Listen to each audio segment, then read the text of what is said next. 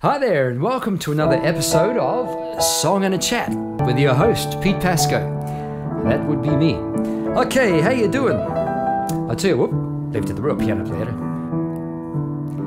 We're a bit different tonight. If it sounds a bit different, that's because I'm videoing it. All right, just a bit of a snippet. We'll see how long we go, just to give it a go. I thought we might sort of put some directly onto YouTube for just a change. So welcome everybody to my studio. Here we go. This is where it all happens. Every week I love to sit down and sort of just have a bit of a chat about what's going on. How you doing? Yeah, what's happening where you are? I'm beaming out of here, or whatever it is I do, from Melbourne in Australia. And yeah, a bit chilly. Not too bad actually. Like my shirt.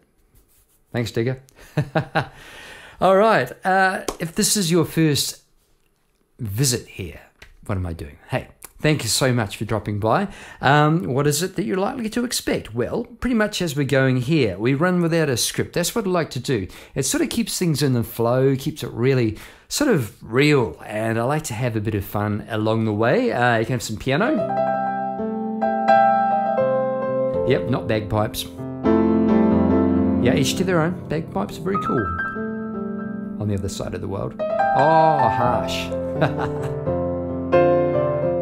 And you're going to get some music here. And I'm going to feature a song you'll have seen on the show notes.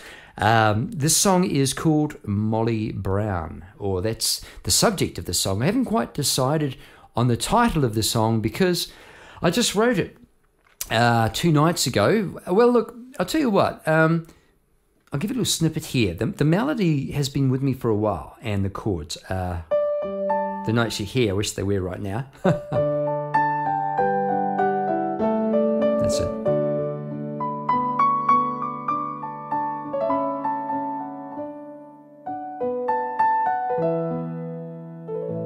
Yeah? So there's something there. When I had that, I thought, wow, that's cool. And it goes on from there, and there's some parts that I really, really like. I thought, well, I really, really like. Sorry, this would really work, I think, as a solo piano piece. But straight away when I did it on that last part,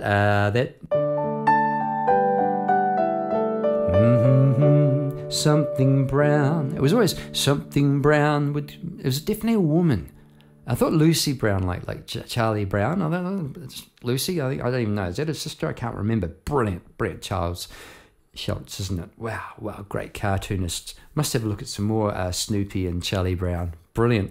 And actually, I love how the parents when they animated Charlie Brown. Here's the thing. I think they did a really, really great job, because Charlie Brown is all about the kids' world. It's all from the children's angle, yeah. And whenever the parents came along, whoa, the light goes on. That's what pick that up on the side of the road. Cool, eh? Brighter. Ooh. You're right, Homer. Ooh, bright, bigger, less, more. Got it. The light. You won't have got that on the. Oh God, that was for the video people. I got to concentrate on the audio, because you people are focusing in here, going, what's happened to Pascoe this week? Where's he gone? He's gone to Charlie Brown land, because when the parents came along, they never gave them voices and talking. They just went, when they had something to say, it was always. And as a parent, I know exactly what that means now. It's like, would you go and clean your... Yeah, right. Got it? All right. So how the heck did we get to Charlie Brown? Molly Brown. Yeah, Molly Brown. Okay. So what happened next was it just sort of floated around, and then straight away I knew this would be like a historical kind of a song. It came to me. It's like, these are what... It was like the voice said, these are what this song is for. Wait and the words will come. It felt like that. And then one night, just the other night, it said Titanic. I went, really? But it's kind of been done, you know? Yeah, and I didn't know. I thought, yeah, maybe. Well, the next morning, you know what? I flicked on the computer, and there was an article came up about Molly Brown from the Titanic. How about that? That kind of really... Whoa, okay, that is kind of wild. Sure, okay, yes, Suri might have been in on the act. Maybe she picked up something spooky. But to me, regardless... Anyway, I had a look at that night. Wednesday night, I had a look at the lyrics and thought, you know what? Now is the time. I'm just going to do it. I'd actually had the second COVID jab and I was feeling a bit crook, but I'm going to machine on in here because I just had a feeling. And my family are really great. They put up with my glazed eyes at dinner as I was getting these words coming in because I sort of really started it. Went out there and nailed it. What did I nail? I think it's time. Why don't we roll the story of Molly Brown? All right, I'll just tee that up over here. Okay, and rolling.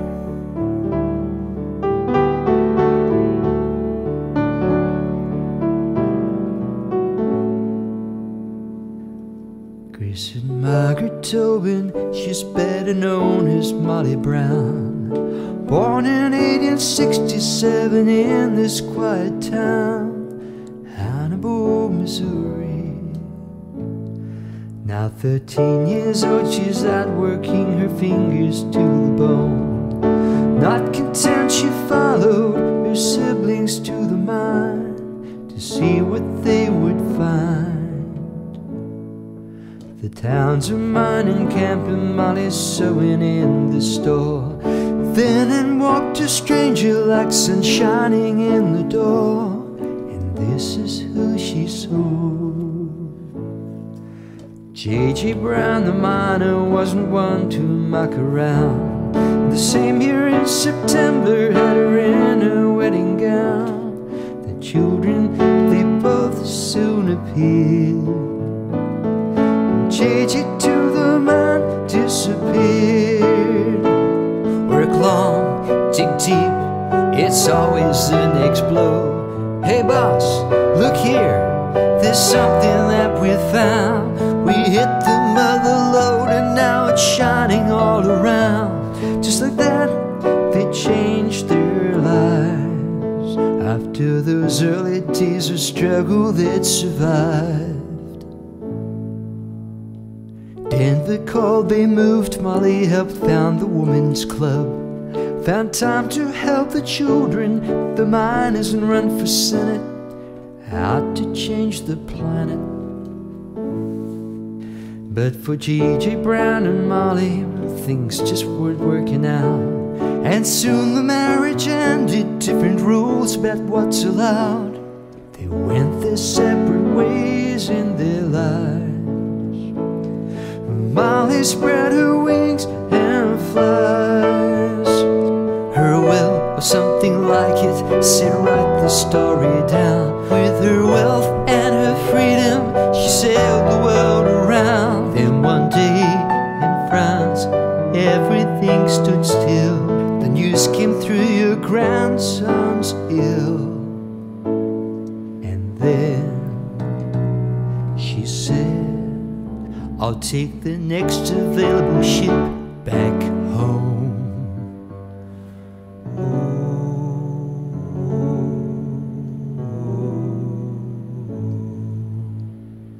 Bright sunshine and a brass band met the passengers that day.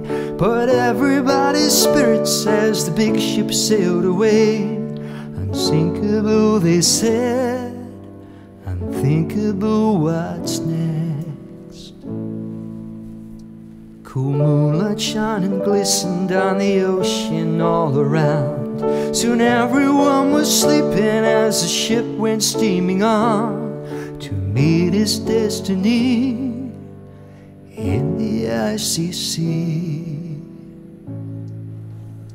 For reasons now unknown, the ship sped on through the night, not slowing down with caution despite the faded light. The lookout's eyes went wide, and then he raised his voice and cried, what's this? Hey boys, there's trouble dead ahead. An island sound alarm sent out the SOS. They hit it front and center, an iceberg lying in the night. Just like that, lost so many lives, though some made it to the lifeboats and survived. And one of those was someone that would know Molly Brown. She said, this boat's half empty, we gotta turn around. She looked the sailor in the eye, and then she said, how are we ever gonna sleep at night if we don't turn around?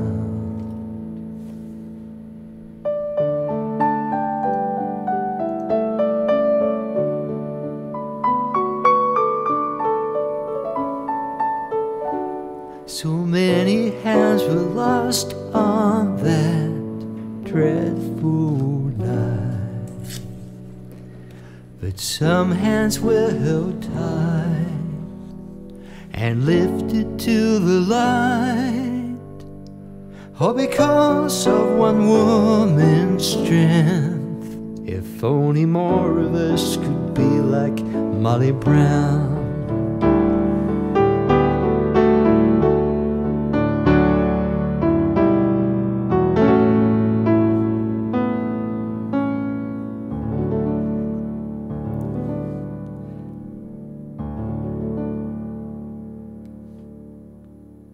So there you go.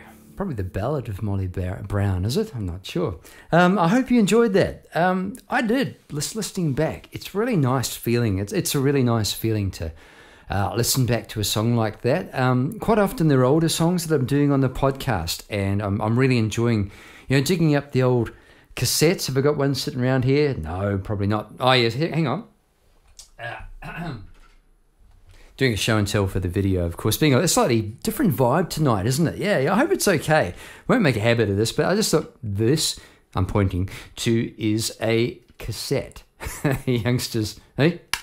You what? Yeah, check them out. They have a great sound. I love the sound of a cassette. Still there. It's going quite comforting and very warm kind of sound. Speaking of warm kind of sound, well, it wasn't very warm sort of water in that song, but look, I hope a few things. I hope that it did I don't know, justice, I guess, comes to mind. It's a pretty big call, isn't it, sort of doing this sort of thing about someone who actually lived and but looks of things lived well. Good on you, Molly. I really feel like something called out to me to write this song, so that's why I did it. In terms of the nuts and bolts there, I just Googled Molly Brown, and the first article that came up, I kind of went with, it was, I think I'll put it in the show notes, give them credit, it was autobiographies.com, I think, and it was just really sort of a brief summary of the life. And where we're going to go now, people, we know where we're going to go now. We're going to the lyrics, because that's what we're going to dive into the lyrics and sort of see what we can see. See what we can see about Molly Brown. Now, here we go. Christened Margaret Tobin, better known as Molly Brown. Interesting, she got the name, moniker, I guess it is, Molly Brown, Molly, posthumously. She was Margaret and Margaret Tobin. Okay, born in 1867. And, boy, I mean, that sounds like a long time ago, but when you're sort of writing a story like this, which I was doing, all of a sudden, I'll tell you what, it didn't feel so long ago at all. Okay, now 13 years old, she's out working her fingers to the bone. Now, in terms of the lyrics here, quite often I'll go into the deeper meaning behind the words. Most of this is pretty straight up, isn't it? What you see is kind of what you get, working her fingers to the bone. Where did I get that from? Well, it said she'd gone and worked into a factory. And at 13 years old, I thought, mate, that is pretty young to go and work in a factory. Wow. Okay. And there was a spirit about Molly that I was gleaning here, I guess. I was trying to read between the lines. And part of the job is you kind of not make stuff up, but you go with your feeling. That's what you do as a songwriter. Yeah. So I'm putting your shoes, by the way. I'm putting you in the shoes of being a songwriter here. That's what I'm trying to do, eh? Not content, she followed her siblings to the mines because that's, the siblings went. What am I doing? I'm going too, to see what they could find. Okay, the town's a mining camp that was given to me, and Molly got a job working in the store. So I put those, economy is, especially when you're telling a story like this, wow, you've really got to sort of get a lot through. So the town's a mining camp, Molly's sewing in the store. I like this line. Then in walked a stranger, like sun shining in the door. So not just anyone, when she looked up, it was like, wow, I think she saw a future, or at least some of it. And this is what she saw. Who she saw was J.J. Brown, the miner. Where did he come from? Well, he was one of the sort of bosses working his way up in the mines, but hadn't had any great success yet when they met. Wasn't one to muck around. Yeah, they got married in September in the wedding gown. The children appeared, a boy and a girl, and J.J. to the mine disappeared. Why I wrote that was because more came out about J.J. It was said that you'll see some difference of opinion, shall we say, on how things run. And this is 1867, so someone's going to be old school. JJ was off to the mines. Okay, so I cut to the chase. They went to the mines, they worked long. And so I used JJ's voice here. They came here, they work long, dig deep. It's always the next blow. So I thought that I imagined him sitting back, encouraging the other guys doing their digging, yeah? And then one of the diggers said, "Hey, boss." I didn't actually sing any notes here. I went, "Hey, boss," like an American accent. It comes out. I did spend a year there in a wonderful, wonderful place called Cheyenne, Wyoming. Had a great year, so thank you very much. Great times. A little while ago now, eh? Hey, boss, look here. There's something that we've found. We've hit the mother lode. It's shining all around. So I got that from a sentence, a very dry sentence that said, Molly and JJ suddenly, their finances came right through a major gold strike. So that I created a scene, created some voices. So it's really, really, really good fun writing songs. So putting yourself in someone else's shoes like that, looking at the time. I don't want it to go away. I'm just making sure I'm not going to go over time. And over time, I try and keep these episodes to about half an hour. I feel that's about right, because I want to get some humor in there, like a bit of humor. Oh, yes, I do. After the early days, and just like that, they'd changed their lives, and those early days of struggle, they'd survived. So putting a bit of rhyming in there around this melody and chords, and keeping the feeling, being honest and being truthful as I could to the story. Okay, one page down, we're nowhere near the Titanic. Not even close, Jim. Okay, Denver called. Who? Denver, Colorado. And that was pretty cool for me, because when I lived in Cheyenne, Wyoming, that was like just over the border from Denver. So I actually went and stayed, went to school at Cherry Creek High in Denver, Colorado for a week as an exchange student, which was brilliant. Thank you. Got it, lovely people. And went skiing at Steamboat in the mountains there. And my first watercolor, actually, I haven't got it here with me now. They go, actually, I might be able to put it up in the video, get clever. My first ever watercolor, Clint Brown was my art teacher over there. And wow, was he like cowboy? Yeah, we spent the first 6 weeks of this school, of this class, art class. He's just going, nah. He's chewing tobacco in those cowboy boots, nah. And we were supposed to be drawing pine trees. Finally, he went whack. Oof, yeah, you got it. All right, Peter, here you go. Here's a great big piece of paper. Go home and paint me a picture, because you can do it. And wasn't that brilliant? Wasn't that empowering from Clint Brown? There you go. Okay, back to Molly Brown. How about that? That's kind of cool, isn't it? Love that sort of thing. Okay, it's the arts. Hey, Denver called, so they moved. Molly helped, found the women's club, found time to help the children, the miners, and run for Senate, which was very unusual for a woman back then. And that's what grabbed me about her story, was the power of this woman. Hard enough these days as a woman, let's face it, a lot of stuff that goes on. And look, it's a man's world. We're working hard, balancing of the sexes and all that sort of thing.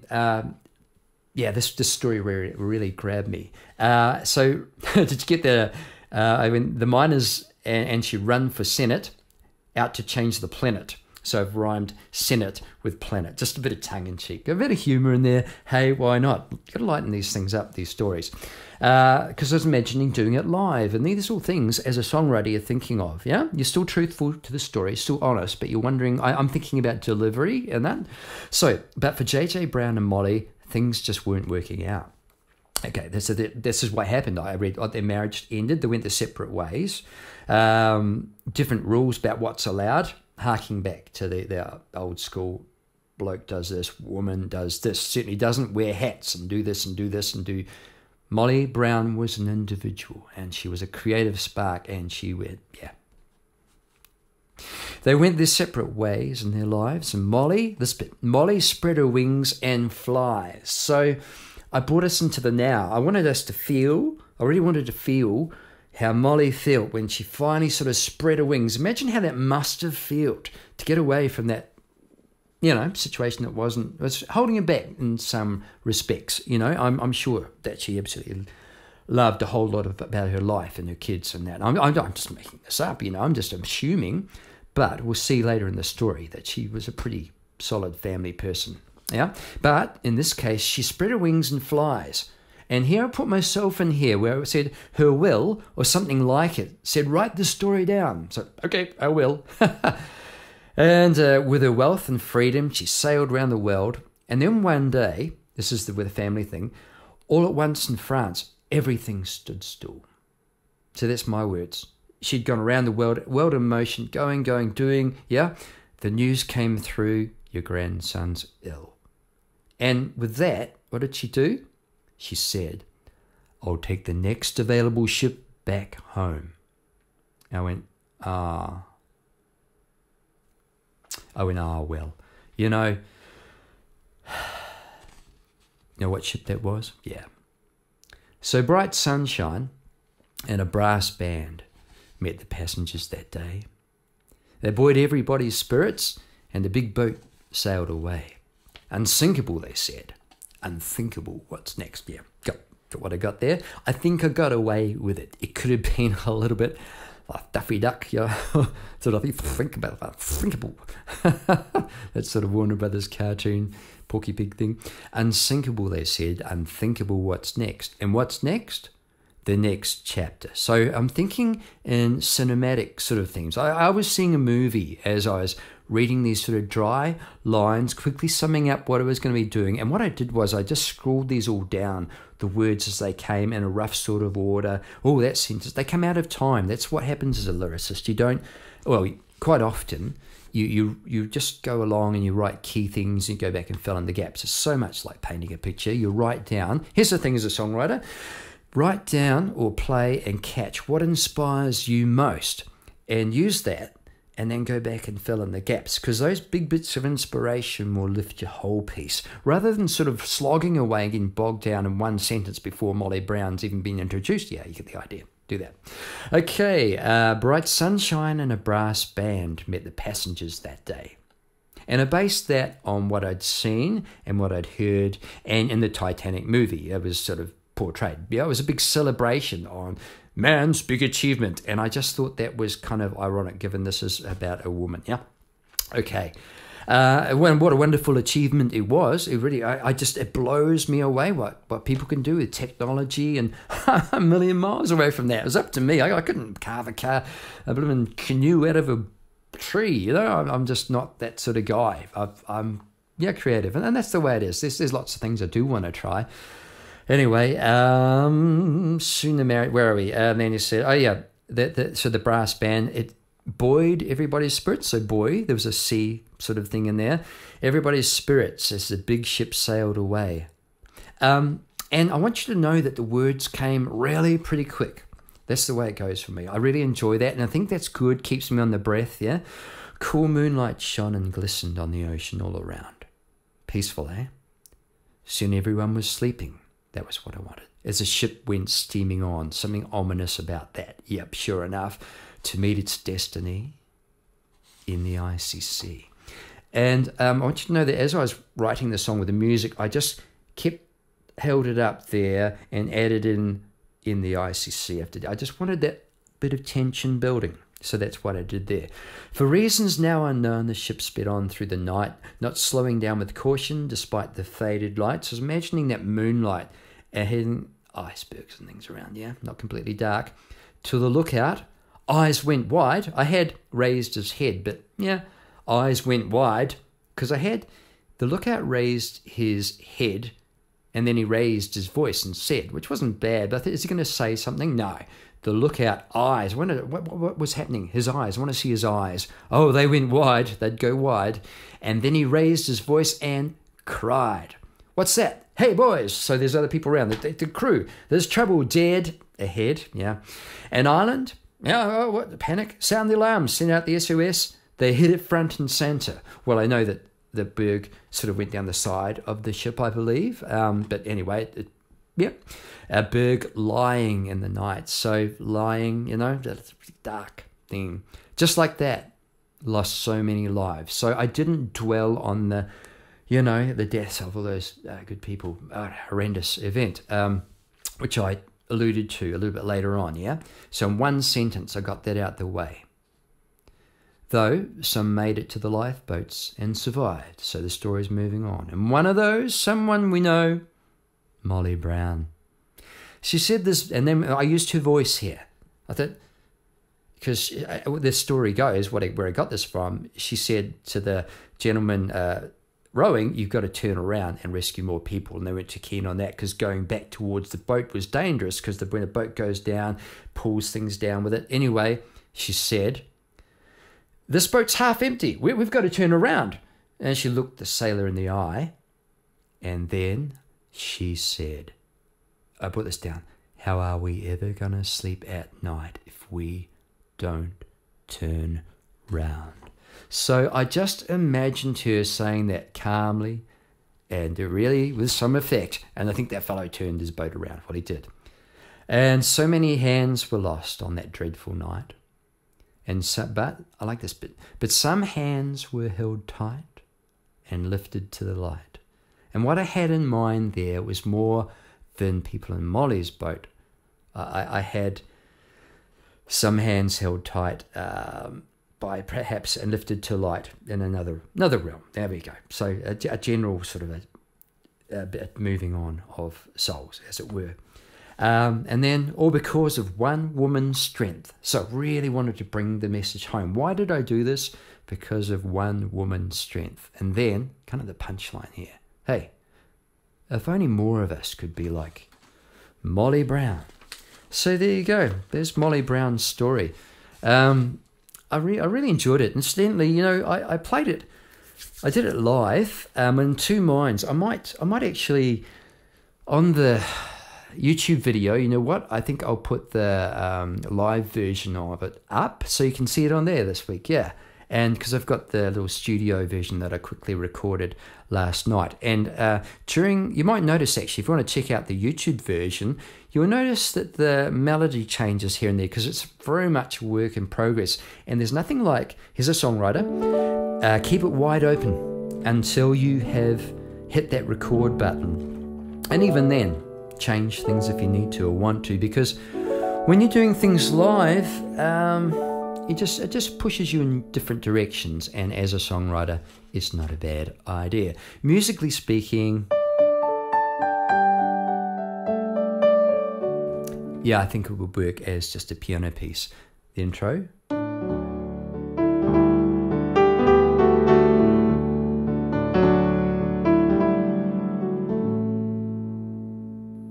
I didn't get that until the end. I finished the song and then did that. And bear in mind, I did the music, as totally as an instrumental. Oh man, 28 minutes and 30 seconds. Can't be serious. What's going on here? Okay, I went to the chorus. I wanted something dramatic. I changed the bass, kept that right hand the same. And again. And here, with it, I kind of had different voices in mind, and maybe building up, where the lookout guy says, hey boss, you can do the harmony, yeah what, there's something going. So there's a real theme comes in at the end. I didn't mind that. And just like that, do do do do, etc. I'm racing through it a bit because of time constraints a little bit. Yeah, I'm tied to about that half an hour. I like this bit.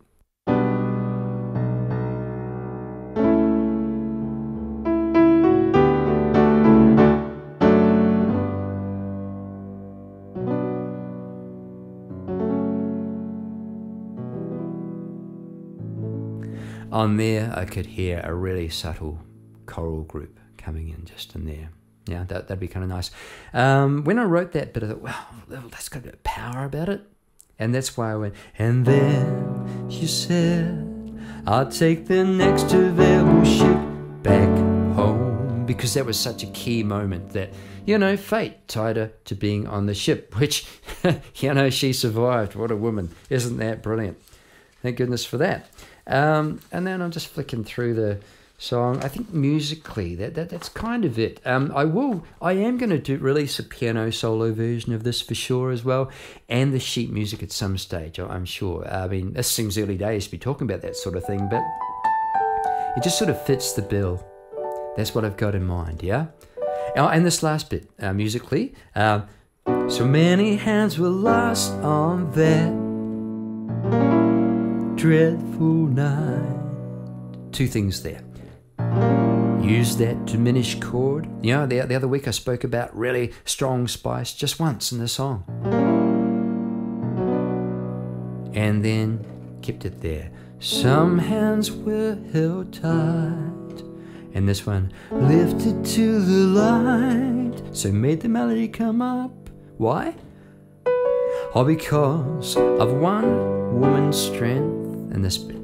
If only more of us could be like Molly Brown.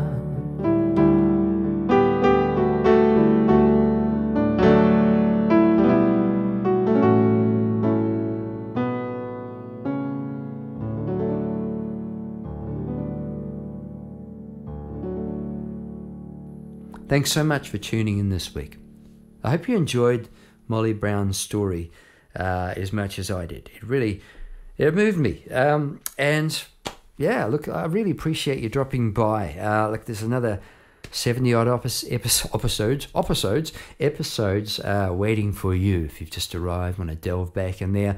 Yeah, a lot of songs. I've written about 800. If you want to find out more about me as an artist and musician, check out the show notes. I'll put some links in there. I do a blog every day. As a matter of fact, you know what? I'm a madman. Tonight, what I did was I did an hour and a half online live concert from my lounge. If that sounds like you, this is something I'm committed to. It was my second one. You can check it out on my Facebook, Pete Pascoe Songwriter, or my Instagram, Pete Pascoe Art and Music, and you can see the concert there. And if you want to be part of it next time, well, that'd be great, because people were messaging me and it brought everyone together, and that is the power of music, and that's what's attracted me to the arts at a time when we're so at home. Well, we're locked away, aren't we? And we're separate from each other.